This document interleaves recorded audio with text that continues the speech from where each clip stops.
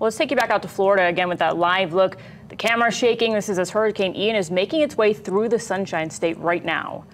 And KITV4 Chief Meteorologist Pete Caggiano has joined us again live from Florida. Pete, how is it looking out there now? Yeah, thanks, Mika and Marissa. It's looking a little bit rainy out here. That's the biggest concern. We're having the winds, they're picking up.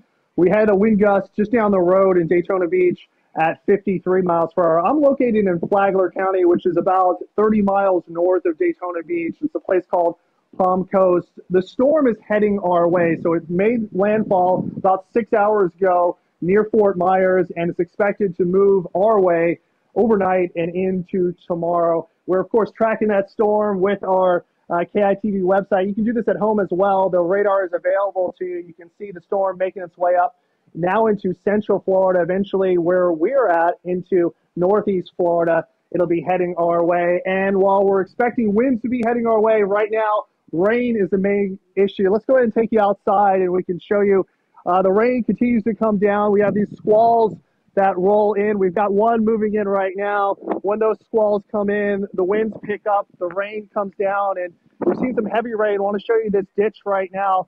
We've had about 1 or 2 inches of rain, but in this ditch, we've already got about a foot and a half of rain, and we're anticipating another 18 inches of rain overnight into tomorrow. So rain's going to be the biggest threat, but of course, we have a threat for winds of 65 miles per hour expected tomorrow, gust up to 80, and we will have the potential for tornadoes as well. But even that being said, nothing like what they saw at near Fort Myers landfall earlier today with those winds of 155 miles per hour. Still a foot and a half, 2 feet of rain is a lot. What about your parents' neighbors? Did they evacuate? What's the scene like there? So we're not in an evacuation zone, and they actually tell you not to evacuate if you're not in an evacuation zone. With this many people in the state of Florida, if everybody gets on the roads and if folks evacuate that are not told to evacuate, it actually causes a bigger problem. They get stuck out on the highways and the freeways. So everyone is basically just kind of hunkering down in place. The only ones that are told to evacuate are the folks that are threatened by the storm surge, and that was mainly down in southwest Florida around Punta Gorda, around Fort Myers area. And Pete, since you're hunkering down at home, you're staying there, talk about the preparations that you and your family took to make sure that you and your home stay safe. Well, of course, the most important thing, we got water. So that was the most important thing, as everybody in Hawaii is familiar with. If you go to the grocery store, just like our stores back in Hawaii, you can't find any water. So that was an important thing to do. We did not board up most of our windows. We did board up a couple of areas that were just strategic areas that we could kind of could hide in if need be. Some folks have boarded up their whole homes. My brother lives right next door. He boarded up his home. A lot of folks still haven't, but that's the main preparations. Of course, we've got our generator fueled and ready, and we've got a lot of food, and we're in it for the long haul. And then also, I mean, even once the storm passes, then it's still going to be, days or even weeks or even months of recovery efforts, right?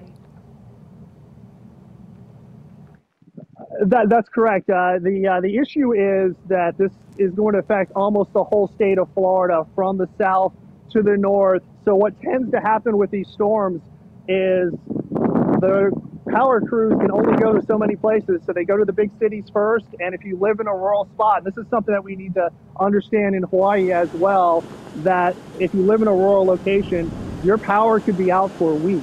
And I was in a storm back here in Florida about a decade ago, and we lost power for at least a week, and some folks lost power for 2 to 3 weeks. So it's going to be a big job to fix that power grid.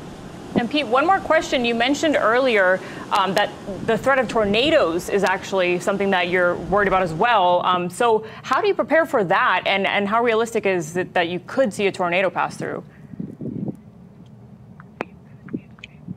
It's pretty realistic. These storms tend to have a lot of spin in the atmosphere, so we have very quick developing tornadoes. They move at the speed of the winds, so you can have a tornado move at 60, 70 miles per hour.